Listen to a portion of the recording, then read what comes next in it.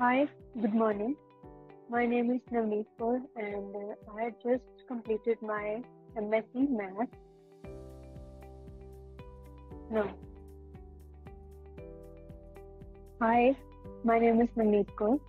I had just completed my master's degree in mathematics from Guru Nanak Dev University, Amritsar, and today I will teach the topic of class 9, that is linear equations in one variable. Here is the screen presenting. So our topic is linear equations in two variables. As I said one and it is two. That's my mistake.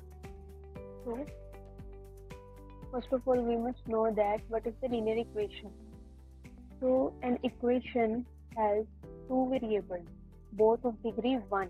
Means if we have this type of equation which has degree 1 means x power and y's power is 1, that equation is known as linear equation in two variables. So ax plus by plus c equals 0 is also called standard form, where a, b, c belongs to R and a, b must not be equal to 0, and this is called standard form. Here are some examples of linear equations in two variables in which degrees of x and y must be 1 and the coefficients must belong to real numbers. The solution of linear equation in two variables is defined as the pair of numbers which must satisfy the given equation. That number would also be called as solution of the given equation in two variables. There are infinitely many solutions for a single linear equation in two variables. It means it is not confirmed or any restriction that for one equation there must be one or any two solutions. There must be infinite many solutions. Next is the graph of a linear equation. Any linear equation is the standard form, has pair of solutions in the form xy that can be represented in the coordinate plane, as we have done in the previous year classes, that on a Cartesian plane we can plot points on x-axis and on y-axis, and suppose these are the solutions of any line, means these points are the solutions of any line. And on joining these points by plotting on the graph, we will get a line which is representing here by red line, naming PQ. That will be a linear equation in two variables. Next is the line passing through the origin. It means if we have given any line and if we want to show that that line must pass through origin, that means we have to take x and y's values equals to 0, 0. So graphically we can represent as xy line as this. This is the x-axis and this is the y-axis. At y-axis, x must be equals to 0. And on the x-axis, y must equals to 0. These lines representing as these are passing through the origin. So here is the method to find solution of linear equation, that how can we find the solutions of given linear equation. Suppose this is the given linear equation in two variables.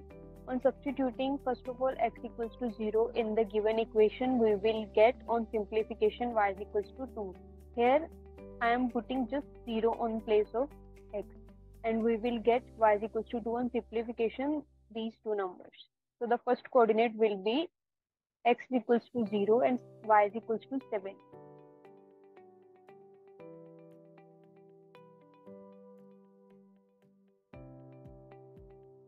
Let x is equals to 1 in given equation.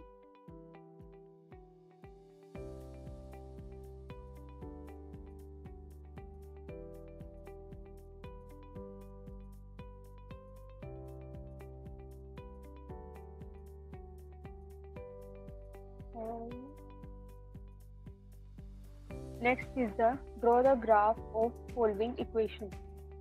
If we have given any linear equation and asked to draw the graph, then first of all we will find solutions. These are the solutions of the given equation. We have to find these solutions. So to finding these solutions, we are proceeding the previous method as we have learned earlier, that is on substituting the values of x equals to 0 in the given equation and x equals to y for the second solution in the given equation. On substituting x equals to 0 in this, we will get this is as y is equals to 3. So in the box we will write these values which we have find out. That is, on substituting x equals 0 we get 3, and if we put x equals y in given equation we will get y is equals to 1. So this would be the next coordinate, and these are the solution of the given equation. So this must be satisfy the given equation, and this would be presented on the graph as this. Here x, on substituting x equals 0 and y equals 3, it is 0. This is x-axis and this is y. So on x equals 0, y is equals to 3. Here x is 0 and y is 3 here. So this is the point where 0, 3 lies. And y, if x is 1, y is 1. Means x1 is here and y1 is here. So this is the point where x1, 1 lies. So these, on joining these 2 points, we will get a straight line which joins these 2 points. So this will be the graph of the equation 2x plus y equals 3. That's it. Thank you.